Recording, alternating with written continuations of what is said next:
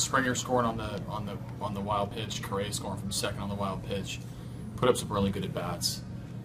A really big inning for us. We didn't maximize our opportunities early. We didn't do a lot of double plays, but man, it was nice to get a big inning there. It turned out we needed it. Yeah, I just watched him, and he felt like he had a chance. I mean, the ball was pretty far over, and I think it hit off some flesh. So, and I know Iannetta didn't keep it right next to him, but heads up play for sure. Especially you want to be safe there, and there was no throw, so it ended up being a good play.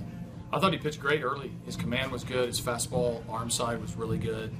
And he looked like he tired out a little bit and didn't make a few pitches. They put up some good at bats, got a few singles, a couple of walks in there in the fifth, and they ended up putting a number up. But again, like he held us there to have a chance to win. We get a tack-on run. Use a lot of our bullpen to get him up and running again in the second half. So everybody needed to do their job.